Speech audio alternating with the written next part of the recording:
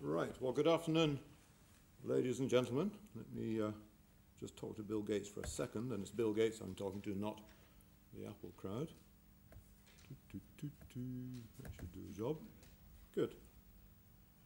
And, yeah, I mean, Dave, for quite a chunk of my career, Dave's been my supervisor, and in fact, in that early movie he showed right at the beginning, he was the guy on the donkey, and I was the guy looking through the theodolite, and then I'd make the tea. So I've got used to, force of habit, just doing whatever he tells me, and today's no exception. So there we go. And we're supposed to be concentrating on land today, so I'll talk a few minutes about progress in land seismic technology. And my flow this morning will be about talk about some of the generic issues we have with land seismic, and go through that very quickly because most of us know what they are, and some pictures have been shown already.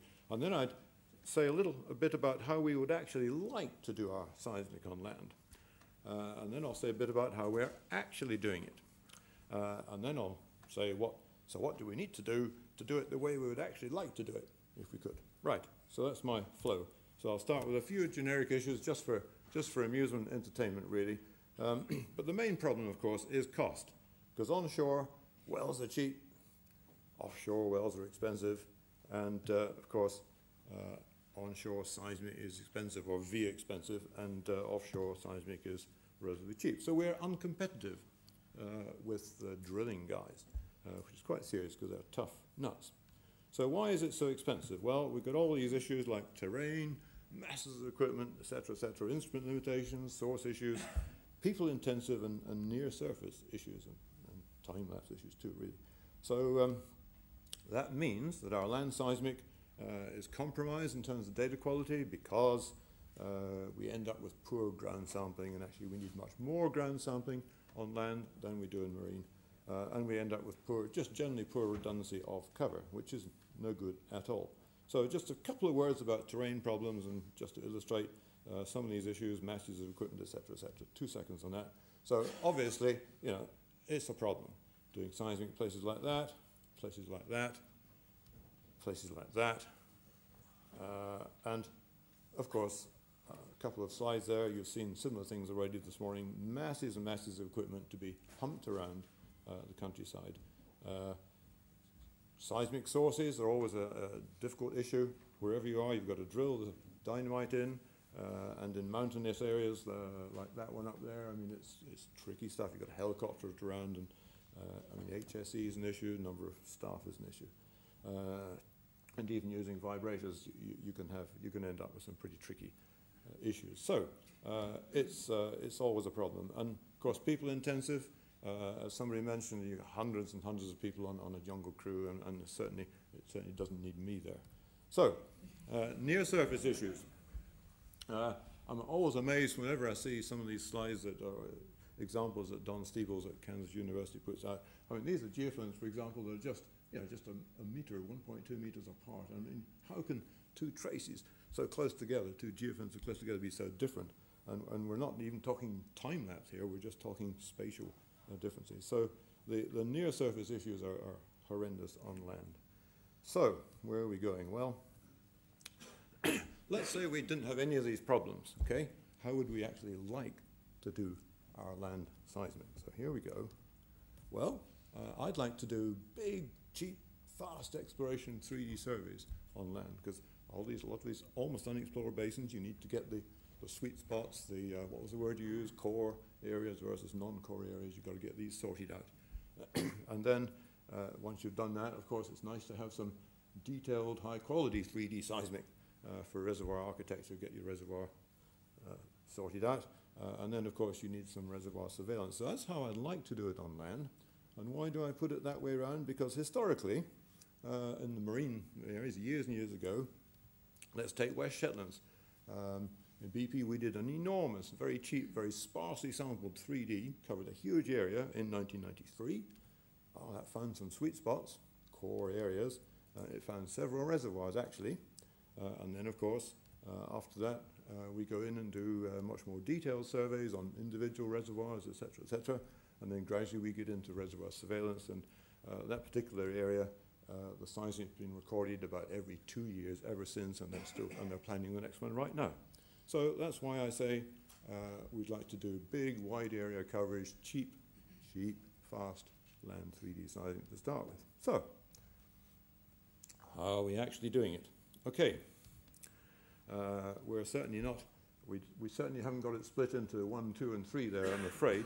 What we tend to be doing is linking up 1 and 2, because it is so time-consuming, difficult, and expensive to be there on land that we're kind of trying to do a good quality job when we get there, and that's the way it's ended up, and no surprises there. So we've combined 1 and 2 in many cases, but it's good. It's driven tremendous improvements in equipment and techniques. But we hardly do number 3 at all. We hardly do any reservoir surveillance. It's just beginning, but we hardly do any on land. But that'll come, as we shall see. Okay, so instrument limitations, they're fading away. It's very nice. You've got this wonderful graph of instrument channel count over a number of years. That's when I started down there with my pith helmet on. And up we go here, and we're kind of into huge numbers. And I've picked out several manufacturers there. And of course, nowadays, most of the major manufacturers can operate in this region here. So channel count is much less of an issue than it was. And that's been a really good success story over the last, say, sort of 10 years or so. Most of these are, well, the ones I've shown there are cable systems. And these high channel count cable systems are driving really good quality improvements. And I'll show you an example in a second, but they're really, really good. Right.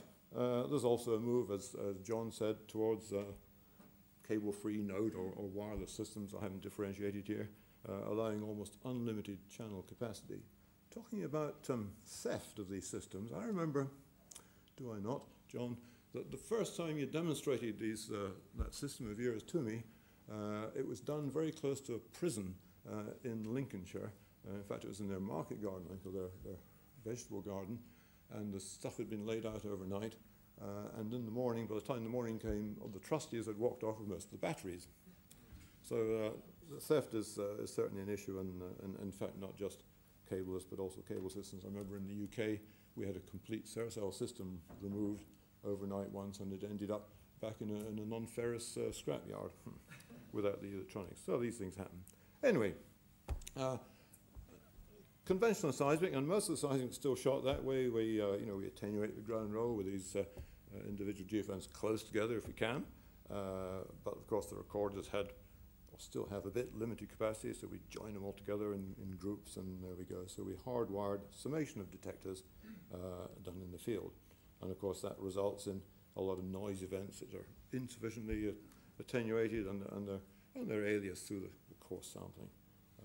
And these near-surface variations that we can see, they're kind of smeared. They smear our time and reduce our data quality.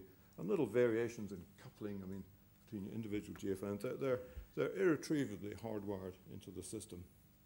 And of course, immediately the advantage of these single sensor systems, goodness, it's great, because that simple noise attenuation filter that the hardwired version used to impart to us, we can improve on with using sort of neat little weighting function, and we can even make it data adaptive, like the Western GeoQ system started to do, and very nice too. It's nice to see these things happening. So, and features such as time statics like this, which are topographically or near surface related, can be estimated, corrected for, and these have been wonderful advances, actually wonderful the last 10 years or so, really good. And perturbations like sensor variations, soil coupling, and because these are pretty big, if you read some of the papers, they're large, and you can remove these. So you can make it work in 2 dimensions to remove noise waves coming in different angles, and it's really made huge strides. And just to give you one example of that, there's a single sensor data line changing into a conventional system here, changing into a single sensor system there, and you can see the improvement in resolution, signal to noise, and everything else. So it really is working. So thanks to the guys who are producing these systems, whether they're cable or cable-less. Very good. Right, and of course for cable-less, there's lots of activity in the marketplace. There's at least 6, and I know several more that are coming through, producing these land nodes or wireless systems. Brilliant, really good. but of course you need a lot of them. And so let's report on some of the experience that I've heard of or read in the literature about some of these land, nodal or wireless systems. Well, the bottom line is they work, or the top line in this case, they work. In some cases, they actually are the preferred technology. Batteries, of course, are massively problematic with these systems. You can end up actually with a cableless system which weighs more than a cable system because of these batteries. So it is a problem. They greatly increase the weight. The charging logistics are an issue. In some of the early systems, it became a big issue. Typically, you'll see reported 20 days autonomy, typically, and John mentioned the same sort of figure, and that uses something like an 18 ampere hour battery. Now, I got a little workshop at home, and I play with electronics, and just to keep my hand in, and I can get a little system like this, and that's the antenna, and this little gizmo weighs 3 grams, because I weighed it this morning at 1 a.m., right? It cost about £20, by the time I put a little case around it, it'd be £22 or something. And I can connect a couple of geophones to it in my back garden, and get a little antenna on the top, and it'll transmit into my little study. So, but the trouble is, to get 20 days autonomy, just like John said, even on something like as simple as this and lightweight as this, I need about a 6.2 kilogram 18 amp hour battery. So 6.2 kilograms with a 3 gram bit of kit is not on really. It's a much more serious problem than it should be. So really, hopefully, the current consumption of these needs to come down by order of magnitude or 2, and that'll reduce the battery weight by not by the same amount, but by a significant amount. This will do a couple of channels. This digitizes at pretty high speed, so I could reduce the speed, or I could reduce the fidelity a little bit. I could reduce the need to transmit. This is a transmitter. I don't need to do that. So I think that's what we need to do. So how do we need to make that? How do we make that work to get my 1, 2, and 3, my big, fast, cheap surveys, and eventually my reservoir monitoring? Okay. Well, if you look at the best advice from the universities, etc., one of the best departments there would be the cruise department at Calgary University. They investigate these things, and they say, well, let's have about a 2-meter closely spaced single sensor system. Well, you work out how many million of these you would need to cover a 50 kilometer by 50 kilometer survey, and it's not on really to do that with either with a cable system or a cableless system. So to get my number 1 big, cheap, fast surveys, this is not the way to do it. What's the way to do it? Well, actually, if you look at what BP have been doing the last few years on the source side, we've got all these vibroseismic units, up to 20 of them, all running simultaneously and independently, sweeping independently, and the electronics and the processing keeping track of all that. And that's actually improved the source productivity by order of magnitude, very close to an order of magnitude.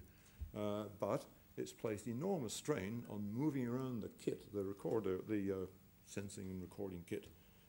So to give you an idea how BP have attacked that, I would suggest you go to a paper at the EAGE coming up in June in London called High Productivity Cableless Acquisition in Libya with the ISSN technique. So they're doing this with a very fast high production source coupled with a very fast, cheap way of deploying nodes. That's what the N stands for, and ending up with my number 1, which is a very big, very cheap 3D survey for exploration purposes. So there's my number 1. If we can make that work in all terrains, that would be really good. So there's that one. How do we do 2 and 3 is my problem. Well, I would tend probably to link these together because I think the trend now, well, because reservoir surveillance. So we're into time-lapse, we're into repeat surveys. And if I look at some of the wisdom available on repeat surveys, well, it doesn't look very encouraging to start with. This is the current CGG Veritas land brochure on their website. I looked at it this morning, 1 a.m. It's not what you call encouraging, but the same company has produced a system like this one, where you have sources and detectors which are actually buried under the ground below that troublesome near-surface layer, and they call it Seismovie, and it'll get rid of a lot of these weather effects and population effects and so on. And it's actually brilliant. They've done some tests where the source is initially on the surface and then later in the near surface, I mean only a few meters underground, and if it's on the surface, they can detect variations, even the diurnal temperature variations, morning to evening here, and then a big rainfall, and boop, down it goes. So that's the trouble with the surface. When you put the source into the near surface, below that weathered layer, you get this sort of thing. And the scale here, I mean, you're looking at an accuracy of a few tens of microseconds instead of the odd millisecond or two. And if you look at some of the research they've done, again, a lot of this in Canada, to see how repeatable can seismic be, and buried gives you about 6 microseconds on time and about 0.5% on amplitude variations. Brilliant. So actually that's the way to go for quality reservoir surveillance. So they call it Seismovie. And why do they call it Seismovie? Well, I'm going to show you a movie, thanks to again some of the initiatives in Canada for the again fairly shallow reservoirs on the heavy oil reservoirs in Canada. So, okay, nothing much is happening here because they haven't actually started. But here we go. They started to inject steam up there, and they started to produce oil down in the south there. So injection at the north, production in the south. And you can see the noise level there, but it's not very high. Maybe better to show you that as a weekly movie. So there's and nothing's happening here, and then suddenly they start injecting. So here's the injection in the north, and here's the production effects in the south. And this thing runs all the time. The sources are buried, the detectors are buried. They're low power sources, but they run all the time, so the energy isn't necessarily low, and it's just brilliant. So there's a couple of pictures they're producing. They're pulling these things into about 12 meters deep, and in pretty difficult terrain as well. So thanks to Shell, who run the crew, and CGG Veritas, who produced the Seismovie, it's pretty effective. So up till now, this technique has been used only on shallow reservoirs, typically the heavy oil in Canada or gas storage in Europe.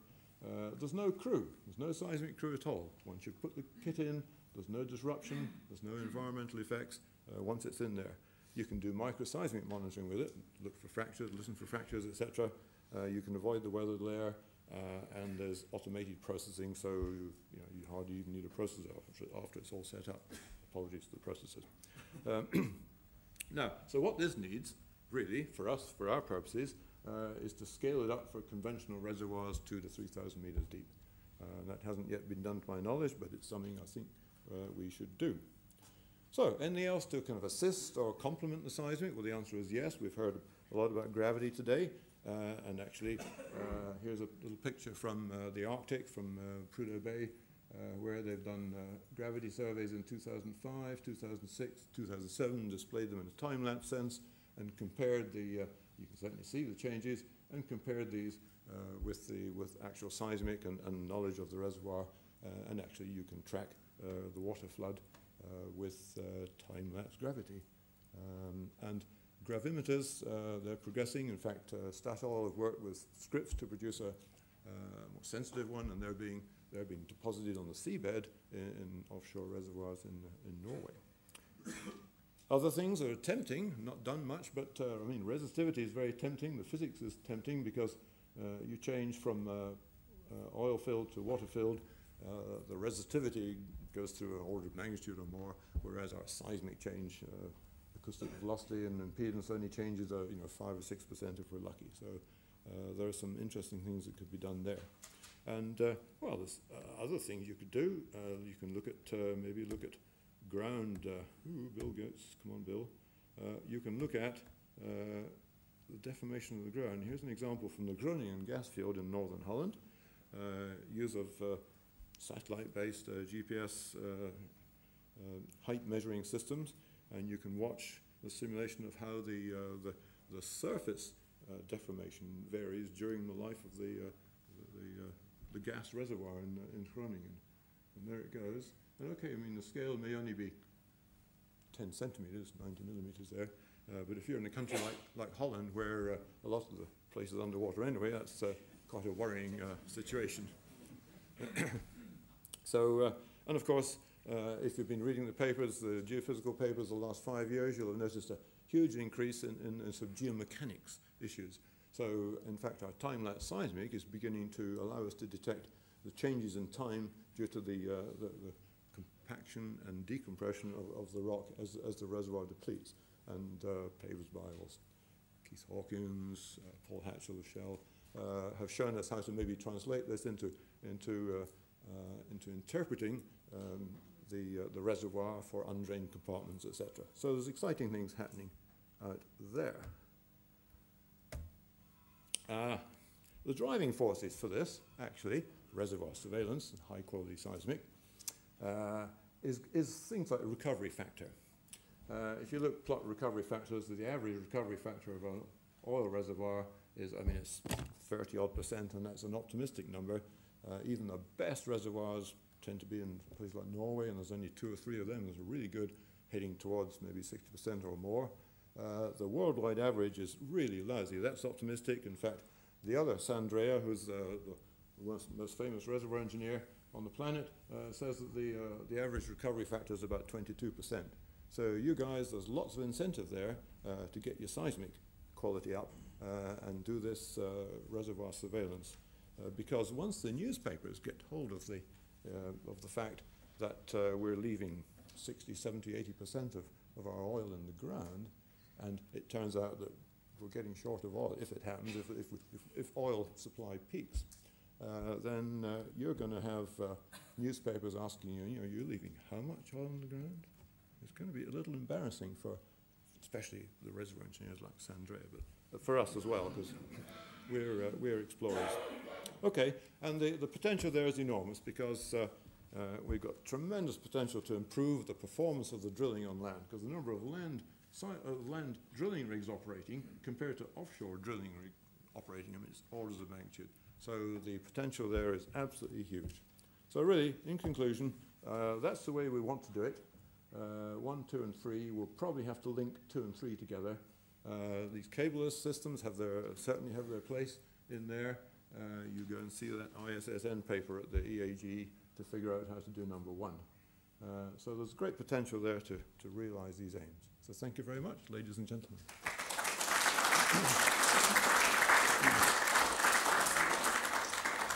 think that was the 25-minute version. That's great. Well, you were lucky then. Yeah. And do I get to keep this, or do you want to take it? Oh, I want that back. Yeah. It's £20. Okay, don't run off. So we're going to do 2 things. Just take any specific questions for Ian, and then we'll have a slightly attenuated, to use the seismic term, panel discussion, where I'll ask the speakers to come up here. In fact, David, where's David? If you could come up as well, and John, if you could take your seats and let Ian just field any questions that there are, and then we will move on. And if not, yes, please, over there. Sean. Move over. Yes, yeah, you need to stand. Yeah. Well, I can't possibly say anything about the nice advert for Size Movie, but going away from trying to get over the logistic problems of the big, fast, cheap exploration surveys, can you see any reason why it still seems that life of field type systems and something like Size Movie for onshore perhaps hasn't really taken off as fast as it might have done? You say that recovery factors are not terribly encouraging, but there seems to be a reluctance to go into that kind of area as much as you might do. We are a very conservative industry. It takes years and years and years to get this stuff going. I think that's the bottom line. Yeah, let me add something to that. I've done an experiment several times with phones. It used to be a BlackBerry, yeah, but nobody owns BlackBerries anymore, do they? So I now do it with iPhones, and you know, I've done this with 1,000 people in the room and said, okay, who of you does not own one of these? And by and large, 2 people out of several hundred put their hands up. If you look at all the evidence, so as people, we take on technology quickly. If you look at all the evidence about our industry, and Shell commissioned a big study by McKinsey, probably 10 years ago now, we are way behind every other industry in adopting new technology, whether it's pharmaceuticals, iron and steel, for God's sake. Medicine. You know, any of these things, we're way behind. And the typical time from first idea to 50% market penetration are 2 or 3 times as long in our industry. So if you look at 3D seismic, it's a good question. When was the first 3D seismic survey shot? The answer is 1967 or something like that. 74. When did it get up to 50% market penetration? 89. Yeah, so, you know, 20 odd years. If you look at horizontal drilling, you know, which is sort of all the rage, when was the first ever horizontal well drilled? I mean, I normally do it by, let's have a show of hands who thinks it was 1970, who thinks it was. The answer is 1947. It took 60 years before half of the hole length in the world was horizontal, or whatever the percentage is today. 4D seismic, 1983 to 2003. Same thing. So we have a reputation, well earned, which we would all deny personally, that, but we have a reputation and a reality of an extremely, extremely conservative industry compared with anything else you care to mention on the planet, actually. That's the longest answer Sean's ever had to it. But of course the profound question is, why this conservatism? Yeah? But especially in the type situation when you're actually monitoring the behaviour of the reservoir, if there's ever been a cost-effective opportunity and somewhere where you can actually demonstrate really bang for buck, that's it. But still, it's well, yeah, we can do without that kind of thing, you know. Yeah. Let's just drive on and see how we go. Yeah. And the well-known American gentleman summarised it for me a while ago. He said there's an old phrase which says, if you build a new mousetrap, people will beat a path to your door. And his was, except in the oil and gas industry, where they will beat you up. Which, you know, and it's sort of amusing, but, you know, why is it, is the question, you know. Yeah, please, over there.